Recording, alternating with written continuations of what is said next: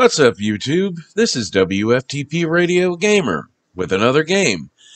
But this isn't a gameplay video like I normally do here on my channel. This is more of an instruction video on how to set up your own classic Ultima Online Mondain's Legacy server and play around with it. I'll even show you how to make your own server public so you can play with other players and staff members and everything. I used to run Ultima Online servers back in 2011. You may remember me. I was the one who started Radio Ultima, which later on ended up having to be changed to Radio Ultimate when the RunUO community was told by Origin Systems that we weren't allowed to put the official copyrighted name Ultima in our server titles. Apparently, we're allowed to run our own Ultima Online servers and make them public, but as far as I know from the date of this video, the only stipulation is that only older clients of the game, like Mondain's Legacy, can be emulated legally. Here we go. For this instructional video, we are going to be using my 2010 release of RunUO 2.0 Final Repack, last updated on March 26, 2011.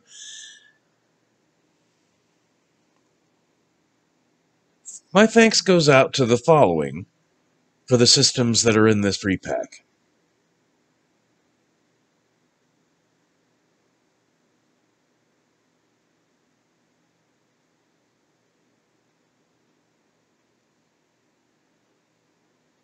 This is a clean RunUO 2.0 final install with the following custom scripts installed, which now includes a copy of the script folder from our production server, therefore adding a lot of new systems.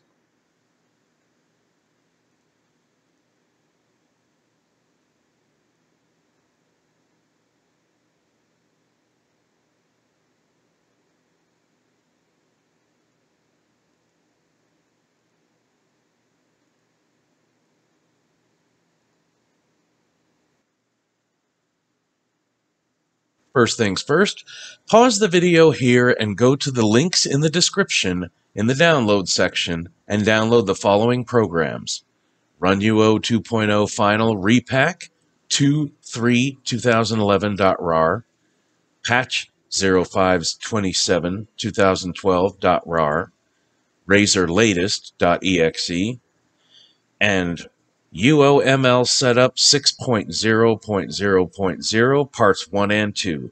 It is very important that you have both of these parts because they're a multi-part compression file for a very large file. Alright, let's clear it up. We need the full screen for the next part here. The first thing we're going to do is go to the folder where you downloaded all those programs in the download section of this video.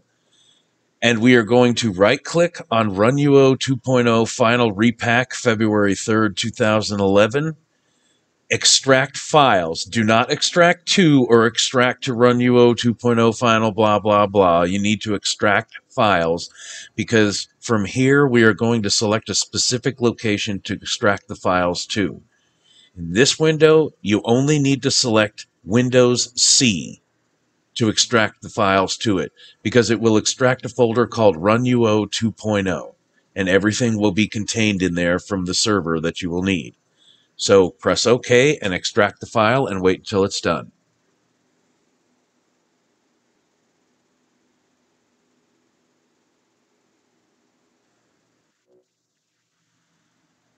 Okay, that file is uncompressed. You may delete it or discard it or whatever you want to do with it. Hang on to it if you like. It's okay. I'm going to delete it because I already have it. Next, you need to right-click on Patch 5.27.2012 and do not extract here, extract files. For this file, you need to select C RunUO 2.0. That is all you need to do because there is a scripts folder contained within this patch file that goes in the RunUO 2.0 folder.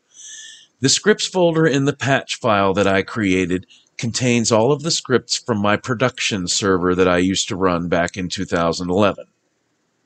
So uncompress that file to the RunUO 2.0 folder, and yes to all.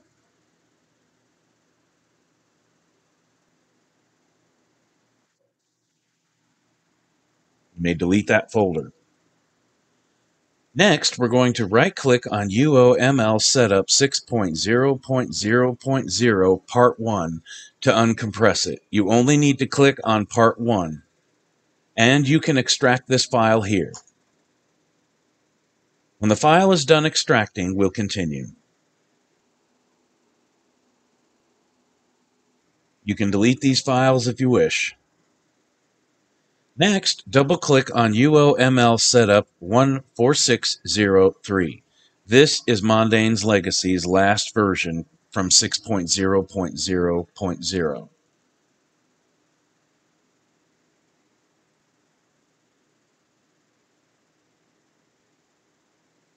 I don't know about anybody else, but I like to put my games in certain folders. I put all my games in a game folder off the C drive. You can install it wherever you wish. And then I also install my games off of the game folder on the Start menu.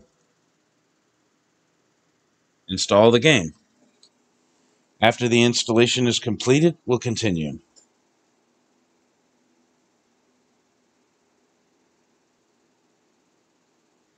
You don't have to create a shortcut to the desktop if you don't want to. You can delete Uoml Setup if you wish. Next, install Razor Latest.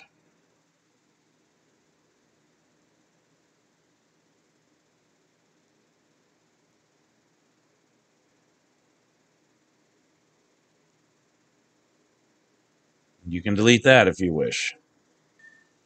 Next, you're going to want to go to the folder where you installed Ultima Online Mondain's Legacy. In my case, it's in C Games Ultima Online 2D Client.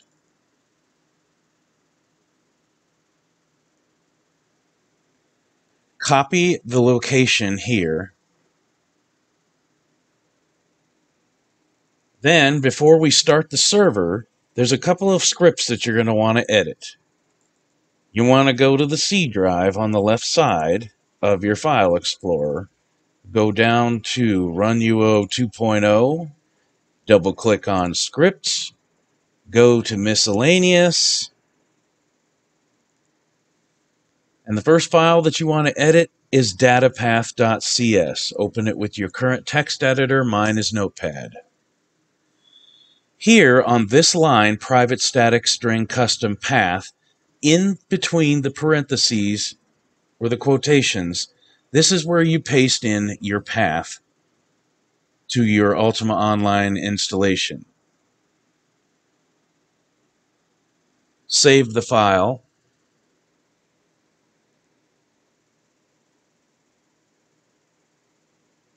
The next file that you edit is serverlist.cs. This contains the name of your server. The name of the server to edit is down here where it says public static read-only string address. You can put the address of your IP address of your server or whatever you want. I'm putting localhost. That way we can log into it through a localhost. Down here is where you put the name of the server, public static read-only string server name. Mine is called Terravithia ML in parentheses, stands for Mondain's Legacy. Save that, close it, and the next thing you want to do is edit socketoptions.cs. In here is where you want to put your port number for your server address, or you can leave it as default 2593. If you change it, save it and close. Go back to the regular server directory and run RunUO.exe. If you did it correctly, the server should run properly and start up with no problems.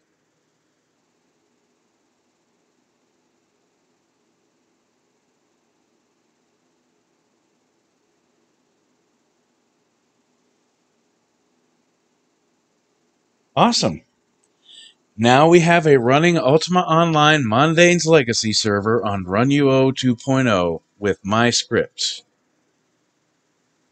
Don't worry about the 3 bad spawns detected, 20 bad spawns detected, or detected 70 hair and facial hair items being worn, converting to their virtual counterparts. That doesn't cause any problems with the server, except some of the NPCs in the game might turn out bald. I have no idea why. This is the closest rendition of an Ultima Online Mondain's Legacy server that we can come to. Next, double-click on your razor icon on your desktop or wherever you put it.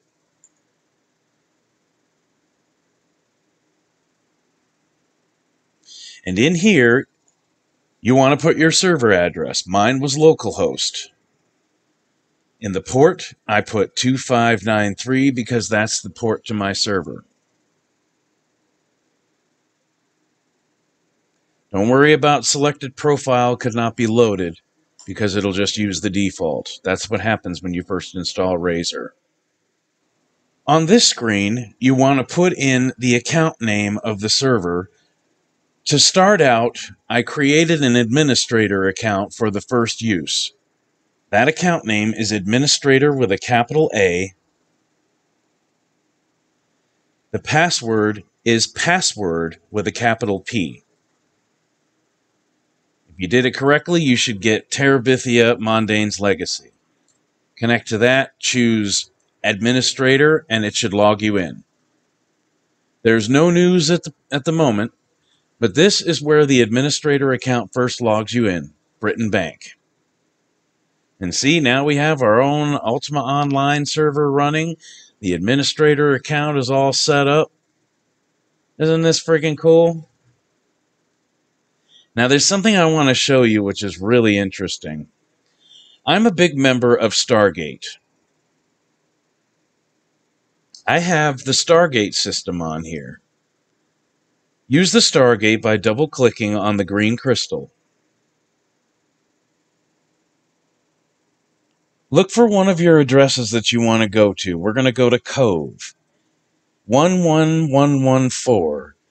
And there's no numbers to these symbols, but you kind of have to count them in your head. This is 1, this is 2, 3, 4, 5. So we go 1, 1, 1, 1, 4. Activate. And that gives us the open Stargate to Cove. And here I am in Cove. Isn't this cool? Got your own little Ultima Online server here thanks to me. Hope you enjoyed this video. Like, subscribe, comment, and share. And we'll see you out there. Please follow us on Facebook.